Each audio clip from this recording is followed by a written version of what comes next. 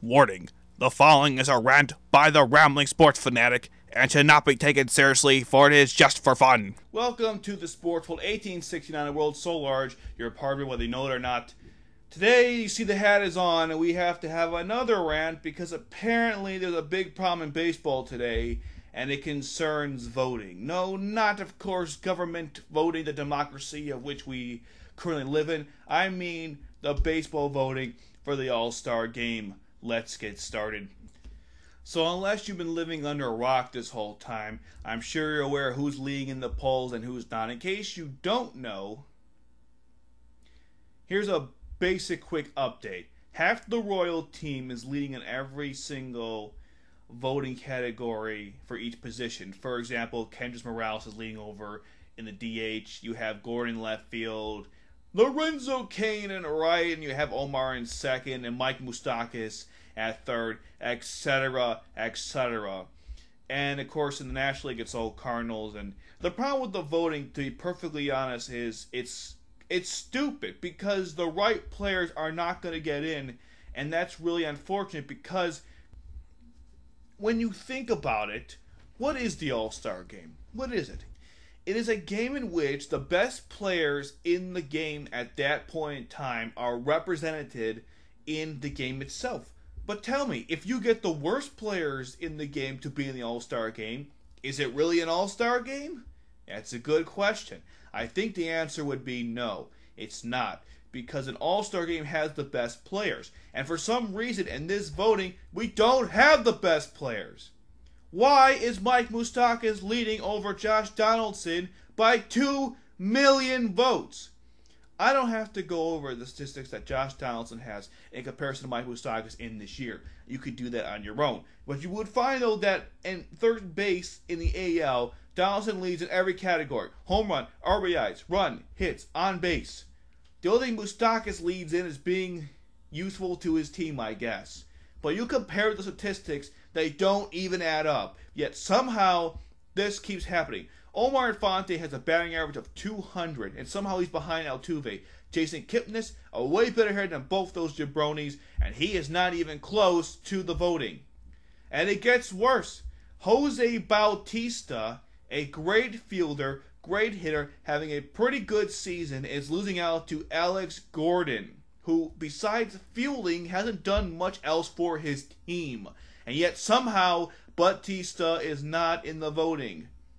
Or I should say he's not in the running in the voting, and they're most likely going to count him out. How is Mike Trout, last year's MVP, most valuable player, and is playing well this year, losing in the votes, or I shouldn't say losing, but trailing to Lorenzo Cain? Who is Lorenzo Cain? He's a great fielder. He's got a good batting average, I guess, home run RBIs and runs to Trout's level. Not even close. Yet somehow, he's leading Trout in the votes. And Adam Jones, a great player, is having issues getting on the ballot. What is with these Royal fans and scamming with email accounts trying to get older players in? Do you want to win? Do you want the home field advantage? You won't get that with crappy players like Omar Infante. Yes, Altuve's up there, but some people think he's not really the best either. He's just living off his hype from last year and, of course, his success going into this year. But there are better players out there. And what bothers me to no end is how people stupidly are voting for these players. I fill out a ballot. I did 25 to 30, whatever the max is. I'm not even sure, to try to get my players in there. And they probably won't. The only player on the Royals who I think definitely deserves to be an All-Star is probably Salvador Perez, because he's a great hitter and a great fielder. Everybody else you could technically debate. In my opinion, the outfield for this year should be Jones, Trout, and Bautista. That's who I think should be in the outfield. And the DH should be Nelson Cruz. He's trailing to Kendrys Morales. How does that happen? You hit 18 home runs in the first 3 months of baseball and you're trailing in the polls? What's wrong with these people? I have no idea, and frankly, it bothers me to no end. And when you go to the National League, it doesn't get much better. You got tons of Cardinals everywhere. For the most part, it's pretty justified. There are some instances, though, where it's not. For example, Todd Frazier. He is better than Carpenter and Chris Bryant in every category of hitting in a third base. Don't believe me? Just look it up on MLB.com under sortable stats by any of the players, and you will see that Todd Father is definitely better than all those players. Now, you're probably thinking, I'm wearing the Reds hat, so of course I'm biased. Well, you know what? I am. But statistically speaking, he is better than the other two third basemen. He should be starting in the starting lineup for his hometown of Cincinnati, Ohio, for the Reds, because as you know, the All-Star Game is in the Great American Ballpark, and I one time joked saying, well, not really joke, but I was getting angry at the point with the team I was thinking they were not going to have any All-Stars. Well, you know what?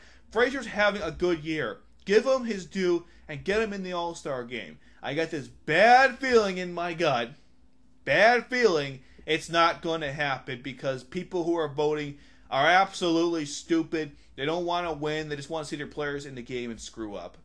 Or not. Who knows? I mean, there are some justified votings that are happening. I think Stan is up there in the voting. I know Bryce Harper is, of course, on the voting. But the worst part with Carpenter, he is so up there in the polls that his thing is darkened to show that he pretty much will not be disputed against. No one's going to really beat him out for it. And that kind of pisses me off to no end. And I've said at least 3 times now in this video, but I don't care. And it really bothers me because the good players in these All-Star games are rarely represented. I know last year, for example, Ramos Ramirez got in there, but Rendon and some other key third basemen didn't. How about Nolan Arenado? Where's his due? Probably the best fielder in baseball, maybe one of the best hitters, isn't even going to be in the All-Star game. Or will he? Who knows? These fans are stupid and don't know what they're doing. Frankly, I know that the fans get a chance to vote in these games, and I understand that's their right. However, I do feel like if a certain player is leading in a category, he should have a slightly upper hand, an advantage to do it, because it's also... It just makes me mad when players who are playing well do not get the votes they deserve because the fans are too biased and just want their players in there regardless of how good they actually are.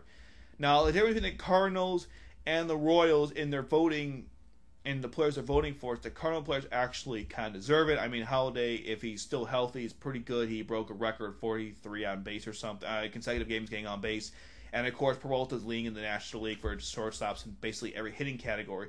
So that makes sense. Yadier Molina, though, has been a huge controversy because some people think he's not playing as well as he could. I will say the offensive numbers have definitely gone down for the little man, but he's still a great catcher.